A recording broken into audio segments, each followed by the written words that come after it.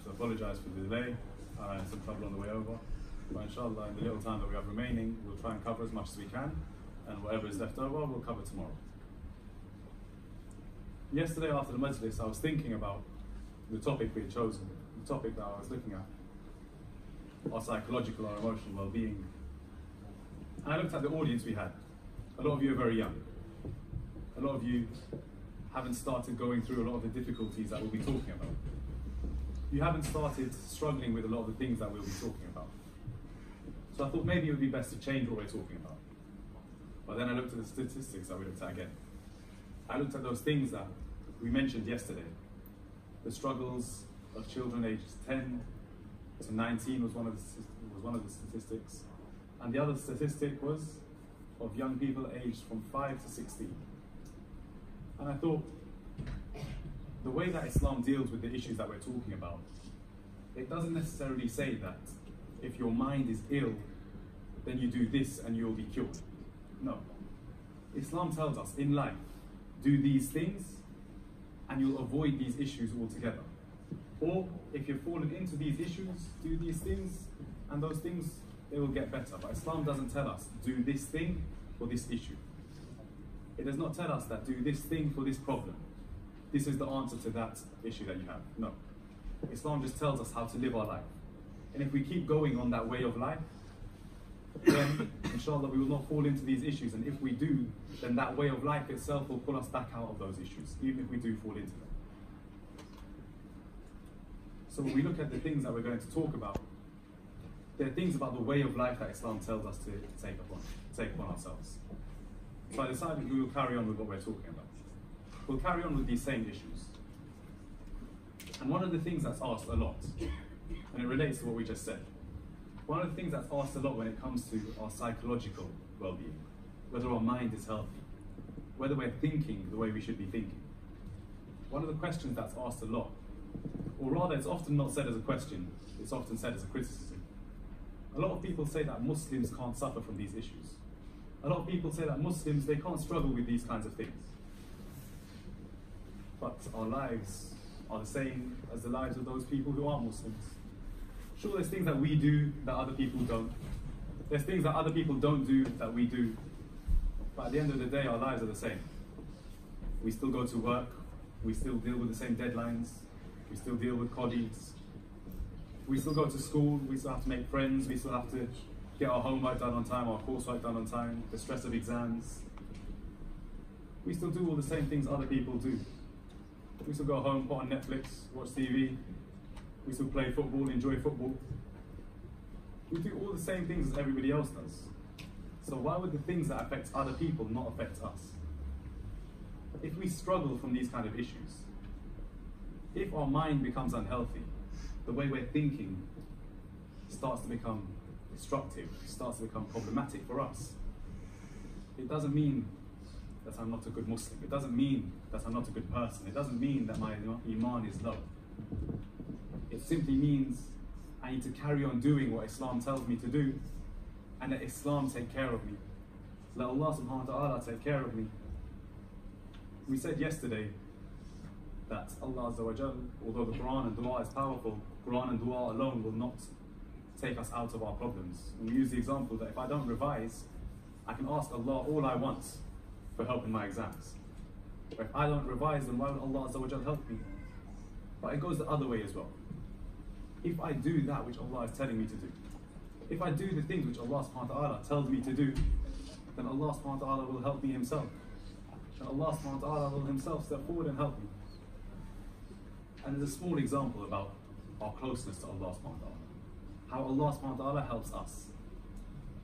And it's the example of a small baby, a toddler, can't walk yet, can't move. Now the Alim Adin who gave this, he says, he was walking through his house one day and he saw his granddaughter just lying on the bed. He walked through his house, went to a little library that he has in the back of his house. He got the book he needed, and as he was walking back to where he was sitting, he saw his granddaughter raise her arms up. She was kind of calling to him to pick him up. His granddaughter obviously couldn't walk. She's a baby. She couldn't get up and go to him. But what did she do? She reached her arms out. He saw this, and then he went over and picked her up. Now the example here, we cannot go all the way to Allah Azza wa Jalla, but all we need to do is reach our arms out. All we need to do is take that first step, and Allah subhanahu wa ta'ala will help us the rest of the way.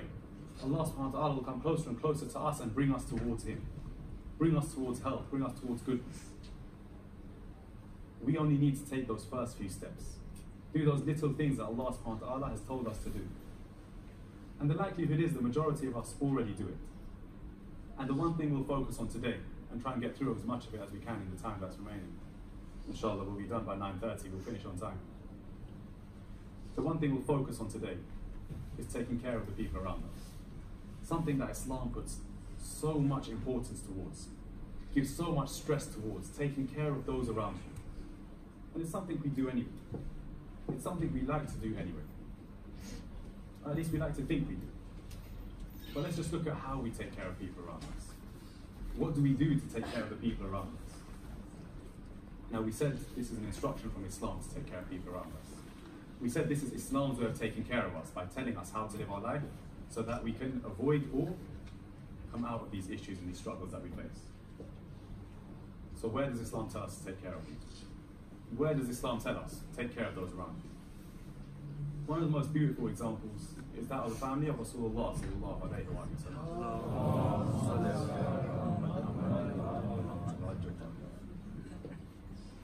It starts with Imam Hassan and Imam Hussein alayhi salam, who were ill. They weren't feeling well, so Rasulullah says to Imam Ali alayhi salam, he says to him, make a promise to Allah Azza wa Jalla. Make a promise to Allah that, oh Allah, if my two sons get better, if they become healthy again, then I will fast for 3 days. It's like a trade with Allah subhanahu wa ta'ala. But look at the beauty of this trade.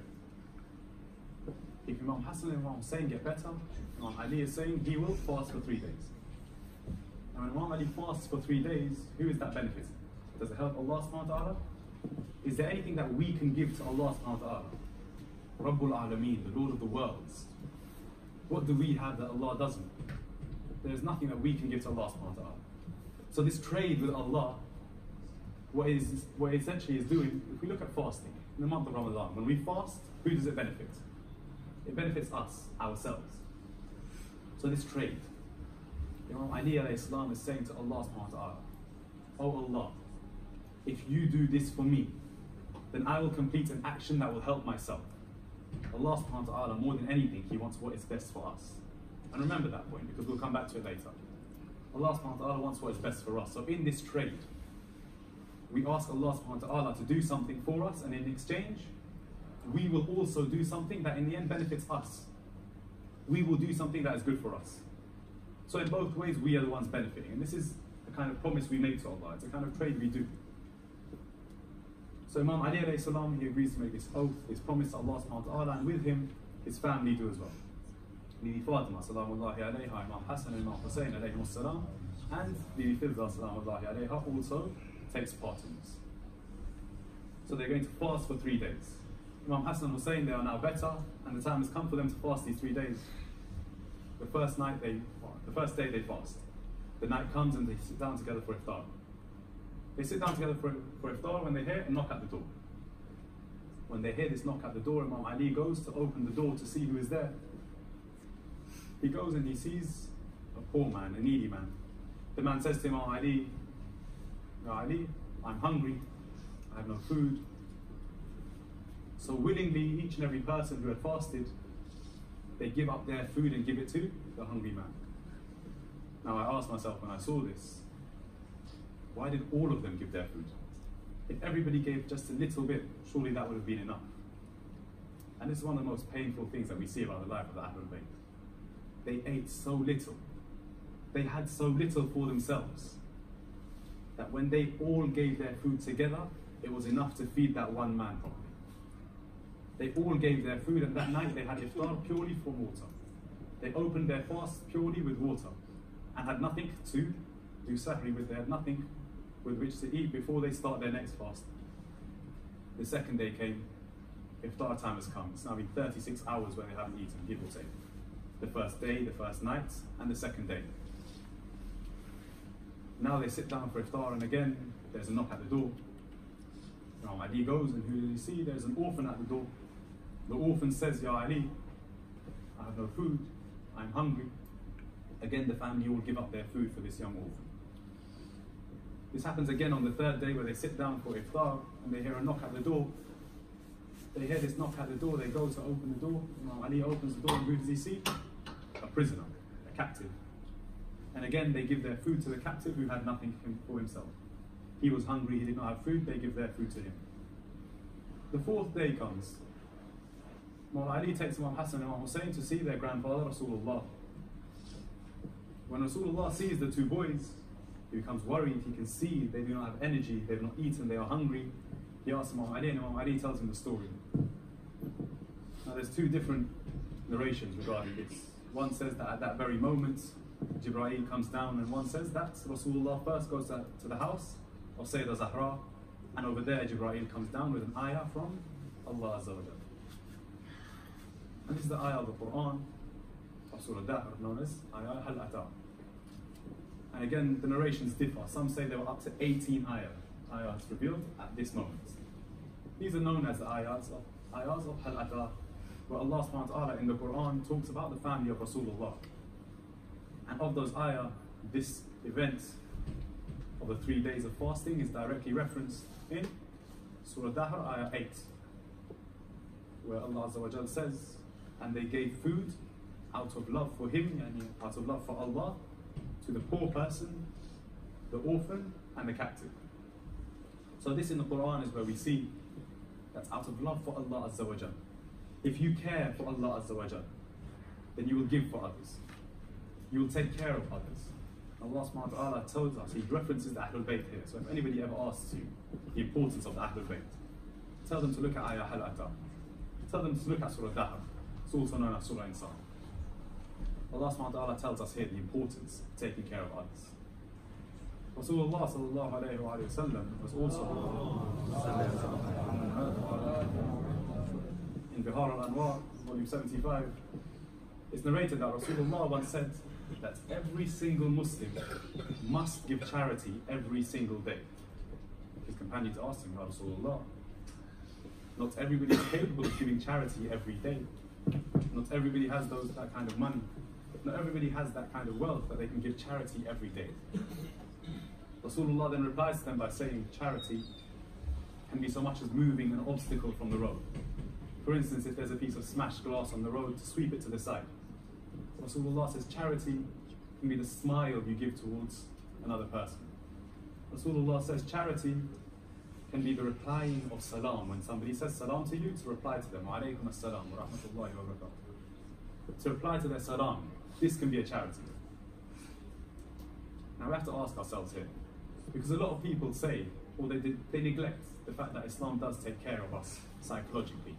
Islam does take care of how we're feeling, what we're thinking. And here again in this hadith we can see that Islam does care. Because if you say salam to me, and I say salam back to you, what did you get? What did you get from that? Did you get money? No. Did you get a car? No. House? No. Job? No. Food? No. What did you get? How is it charity? Charity is when I give something, when you gain something. What did I get by receiving a response to my salam?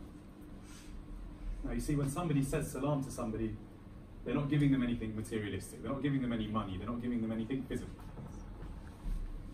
What they are doing, though, is responding to somebody's friendship, responding to somebody's kindness. For instance, it's a very easy example.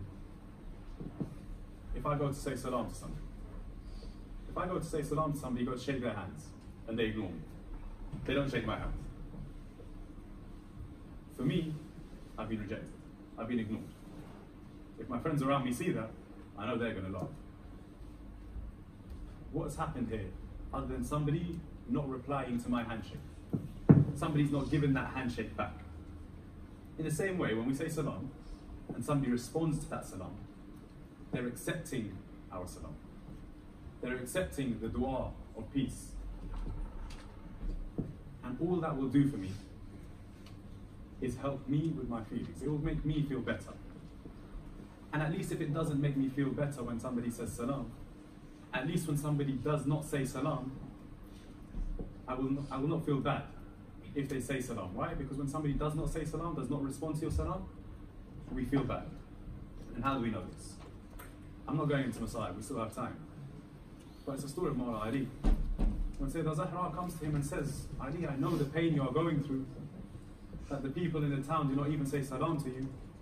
At this point, when Mawla Ali starts to cry and looks at Sayyida Zahra, what does he say? He says, no, Zahra, it's not that they do not say salam to me. When I say salam, people do not reply. If it hurts Mawla Ali that people do not respond to his salam, Mawla Ali, who was so strong, both physically, both emotionally, of course it will hurt us. Of course it can hurt us. Rasulullah says that this is charity. So we see here, Islam, it really does take care of how we feel. This form of charity is taking care of how somebody else feels. To smile at my brother, to make him feel like he has a brother within me. I'm not giving him any money, I'm not giving him anything physical, but I'm giving him that feeling of safety within me. I'm giving him that feeling of happiness from seeing my smile. So we see that Islam does give a great importance to our psychological well-being, our emotional well-being. And we see that it does tell us, it does instruct us, take care of other people. It does tell us to make sure we're taking care of others. But who? There's a lot of people around us. Who do I have to take care of? Who do I need to take care of? After Allah Azza wa Jal, or in fact in terms of people, after Rasulullah, the Ahlul Bayt and the Imams, who is most important? In our lives, who matters the most? Our parents, in particular our mother. Why? They are our first teachers. They are the people who take care of us unconditionally. And as I mentioned this, I'll mention a small side point as well. Somebody asked me, they asked, why does Islam give so much importance to taking care of your parents? Why does it not give that much importance or say so much about taking care of your children? It's a small side point to be noted. It's a small side point to be noted. Why does Islam say so much about taking care of our parents and not as much about taking care of our children? Why does it not tell our parents all the time, take care of your children, take care of your children? But for us, it always tells us, take care of your parents. It tells us how important your parents are. Now you see, when your parents love you, they love you forever. That love doesn't change. Love might grow, but the level of love that your parents have for you will not drop. Even if your parent doesn't tell you, they'll always be worried about you. They'll always be thinking, is he okay? Is there anything that's worrying him? Is there anything that's hurting him? When your parents are going through the most difficult times of their life, their biggest worry is still their children. But see, with children, with us, especially as we grow older, as we become more independent, when we start to need our parents less and less, our love for our parents, it might not fade, but we might forget the importance of our parents. We might forget to show that love to our parents. So Islam gives more importance where it's needed. Islam gives more importance to us taking care of our parents, because the parents will take care of their children, but sometimes we can forget to look out for our parents. Sometimes we can forget to take care of them. Our parents are some of the most important people we have to take care of. And often, they won't tell us what they're struggling with. Often, when our parents are going through difficult times, they won't ever let me and you know. Why? Because they don't want us to be worried about the things that they're worrying about. So we have to take it on ourselves to take care of them. A smile. Ask your parents how they're doing. Sit with your parents, talk to them. For a parent, when they're around their children, their heart can feel at ease.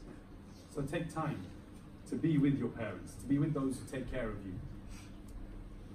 Our parents are first and foremost the people we must take care of. Second, our siblings, our brothers and our sisters. Imam Ali ibn al-Hussein, Imam Zayn al-Abidin alayhi salam,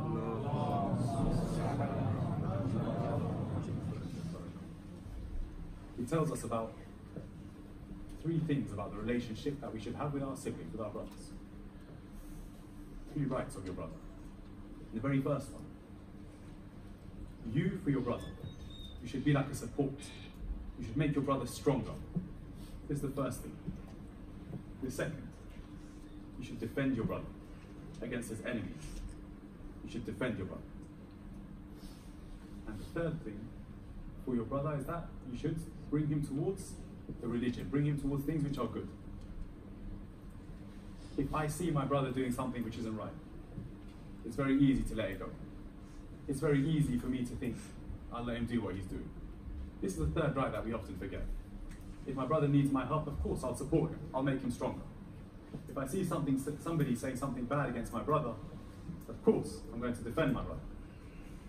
But often we forget that when we see our brothers doing something wrong, when we see our siblings doing something wrong, we have to remind them.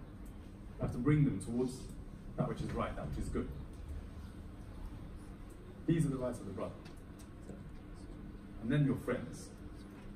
And in these coming few days, we're going to focus a lot on our friends, because our friends are really important.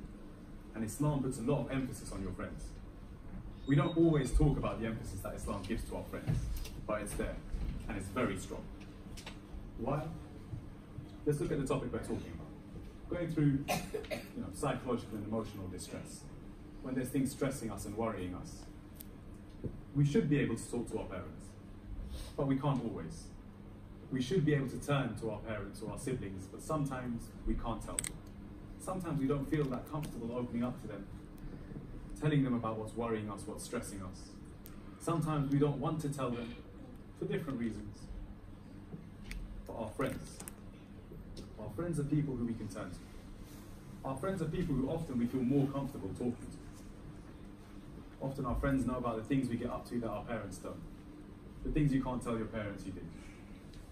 All the stories, like we spoke about yesterday, the stories of us wrestling in Al-Ghai and play fighting, things like that. We didn't tell our parents we were doing that. We didn't tell our parents we would go and wrestle and play fight and do things like that. When I got into trouble at school, I didn't go and tell my parents, but my friends knew about it. There's a lot of things our friends know about us that our parents don't. There's a lot of things that we can't say to our parents for whichever reason. We should be able to. And if you can, then it's good. But remember your friends as well. Because often we feel happier looking towards our friends. Often we feel more comfortable talking to our friends. So make sure the friends you have around you are good friends, are true friends. And we'll speak more about that in depth in the coming days. But then, the rights of your friend, who your friend is, how you take care of your friend. These are some of the very important things in Islam. These are some of the things that we have to really take care of in Islam. Because our friends should be there for us the same way we should be there for them. It's narrated, I believe, by Imam Ja'far Sadiq alayhi salam.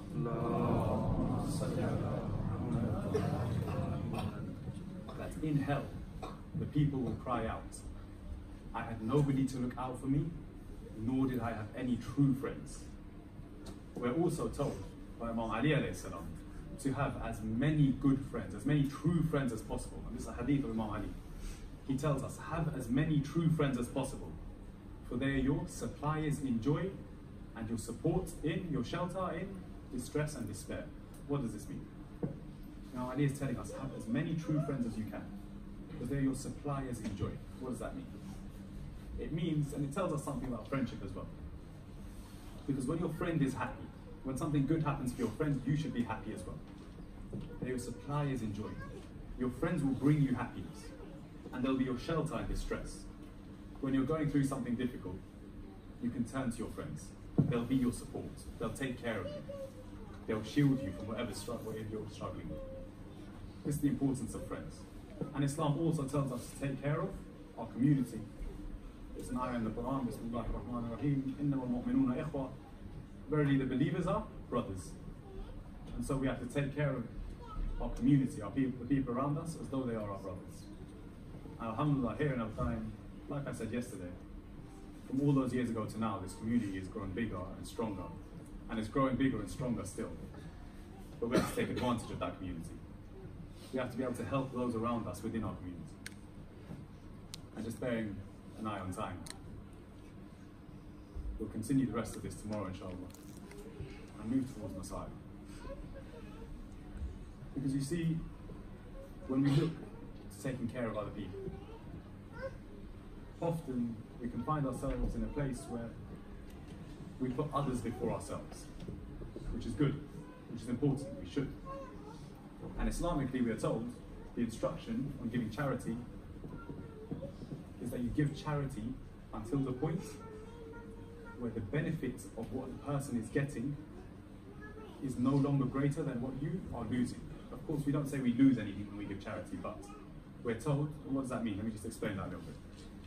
When I give something, if the person who receives what I have given is getting something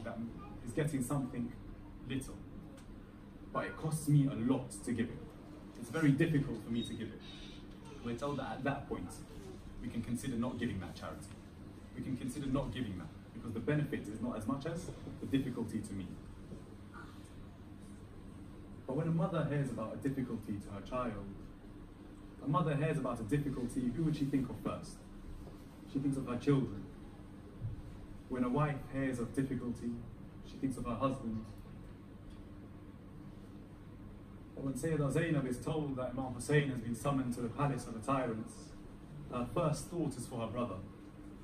She says to Imam Hussein, she says to her brother, go but take with you some young men, so that if this is a plot, if somebody tries to hurt you when you go to the palace, there are people there to defend you, there are people there to take care of you. According to some narrations, 3 young men went with Imam Hussein. According to some, they were up to 18.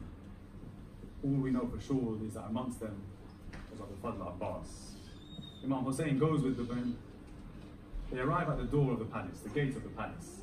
Imam Hussein turns around to the people with him and he says to them, you stop here, wait here. As Abbas, he never disobeyed Imam Hussein. Never once did he question Imam Hussein. But here he does say, Mawla, we have come to take care of you if anything should happen. How can we take care of you from outside? Mawla Hussein says, look, if you hear me raise my voice, then you have my permission to come inside the palace.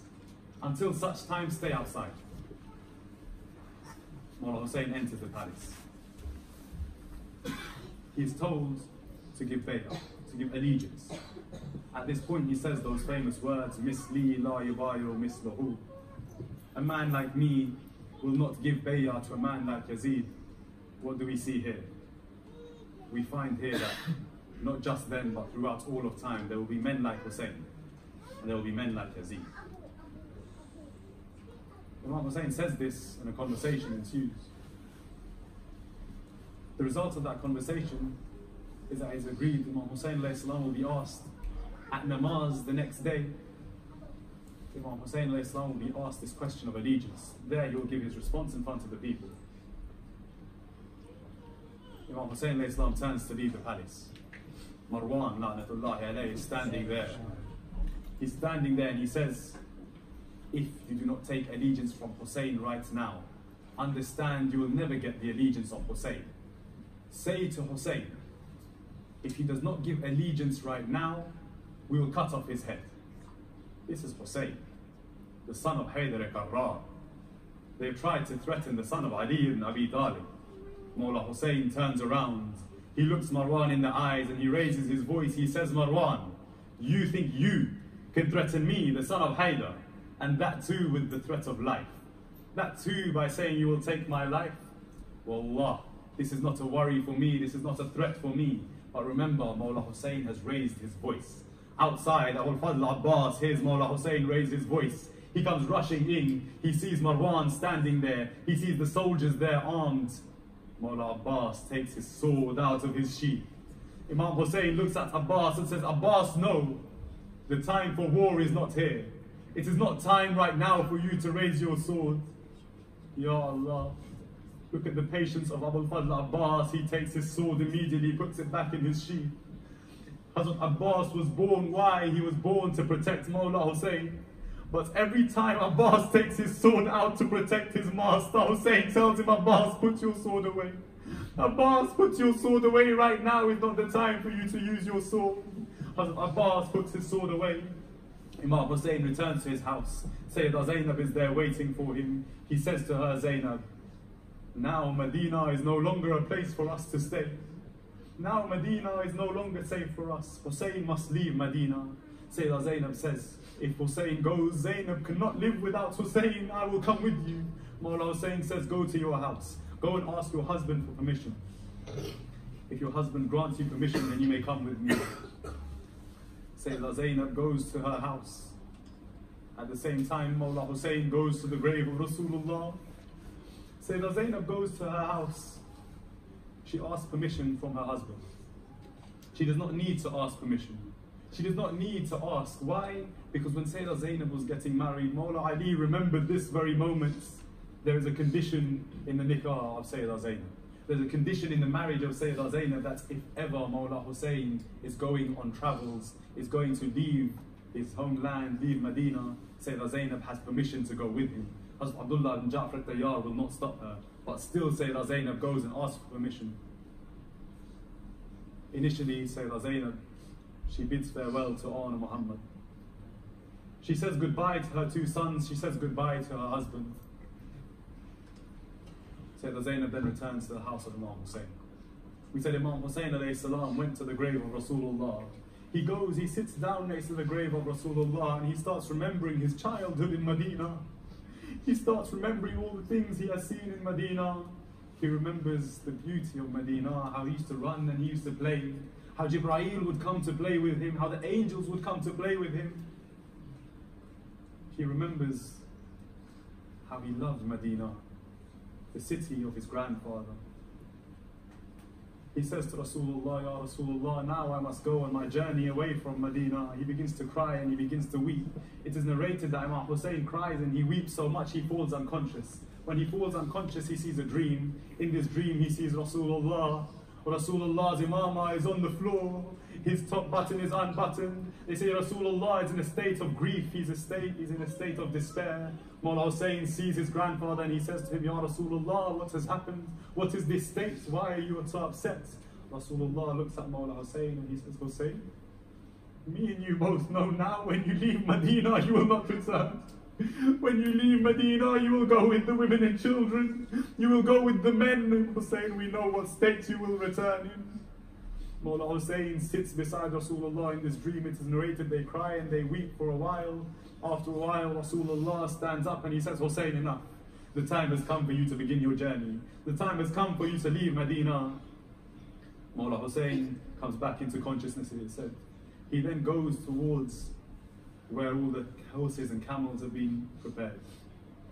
The women and children all come out to the horses. They come out to the camels. One by one, everybody gets ready. All the women and children are boarded, are mounted on top of the camels. All the women and children are set up until the point where Bibi Fatima Sughra steps forward to mount a camel. Mawla Hussein looks at his daughter and says, Sughra, no. Sughra, you will stay in Medina. Bibi Fatima Sughra begins crying, she begins weeping. She asks her father, why must I stay when everybody leaves? She says, I will not be any trouble, I will not cause any issues, let me come with you. Mawla Hussein says, no Sughra, your place is in Medina. She says, then at least let me say farewell to everybody one more time. Let me say Khuda Hafiz to everybody who is leaving me. One by one the women step forward. One by one the children step forward. And then the only people left is the family of Bibi Fatima Sughra. Hazrat Ali Akbar steps forward to say goodbye. This brother and this sister, they were very close. Hazrat Ali Akbar and Bibi Fatima Sughra were very close. She says to Hazrat Ali Akbar, Akbar, promise me when you go on your journey, you will not forget me. Hazrat Ali Akbar says, I promise I will not forget you. I promise you I will return. Sughra, he makes this promise. And wallah, Hazrat Ali Akbar did not forget his promise to Sughra. It is narrated that on the day of Ashura, when Hazrat Ali Akbar is about to leave the tent to go towards the battlefield, he is speaking to Imam Zain al-Abidin. He's bidding farewell to his brother and he says to Imam Zain al-Abidin, tell Sughra I did not forget. Tell Sughra I wanted to come back and fulfill my promise, but what could I do? Hussein was alone in the battlefield. Tell Sughra I did not forget. Hazrat Ali Akbar does not forget his promise. One by one, Bibi Fatima Sughra bids farewell to her family. She then takes baby Ali Asghar in her arms. Hazrat Ali Asghar takes his small little hands and clings around the neck of Bibi Fatima Sughra. She holds him for a while, and then Mawla Hussein says to one of the young children, he says, go and tell Sughra that we must leave now. Tell her to give Asghar back to Bibi Rabab so that we may make our journey. Bibi Fatima Sughra takes Asghar, pushes him towards Bibi Rabab, but baby Asghar tightens his grip around the neck of Bibi Fatima Sughra. Hazrat Ali Asghar will not leave. Then Bibi Farwa steps forward to take Asghar. Hazrat Ali Asghar will not leave. The women and children, one by one, all step forward to the point where Sayyidah Zainab steps forward. Asghar will not leave. Little Sakina steps forward. Asghar will not go into her arms. Then comes the time when Mawla Hussein himself comes forward to Bibi Fatima Sughra. Hazrat Ali Asghar is still gripping the neck of Bibi Fatima Sughra. Mawla Hussein whispers something smooth into the ear of Hazrat Ali Asghar. Hazrat Ali Asghar begins to laugh and he leans towards Mawla Hussein. Mawla Hussein takes him. I do not know what Imam Hussein said, but I must think it must be the same thing that on the day of Ashura, when there is nobody left for Hussein but little baby Ali Asghar. When Mawla Hussein whispers something in Asghar's ear to stop him from crying, it must be the same thing he says in Medina. Mawla Hussein takes Hazrat Ali Asghar. He hands him over to Bibi Rabab. Bibi Rabab mounts the camel now. All the women and children have mounted their camels. The men are waiting because there is one woman left. Sayyidah Zainab is left to mount her camel. First, Hazrat Abbas steps forward and puts his knee out so Sayyidah Zainab may step on his knee. Then on the other side, Hazrat Ali Akbar steps forward, puts his knee out so Sayyidah Zainab may step on his knee. Then from behind, Mawla Hussein gives Bibi Zainab a hand so that she may climb the camel. But Aisha, Abbas, Akbar, Ya Hussein, where were you in Shah? Where Zainab had no one to take her onto the camel. Where Zainab had no one to help her. One last line on my side. At this point, Bibi Zainab mounts the camel. The men mount their camels. They begin their journey.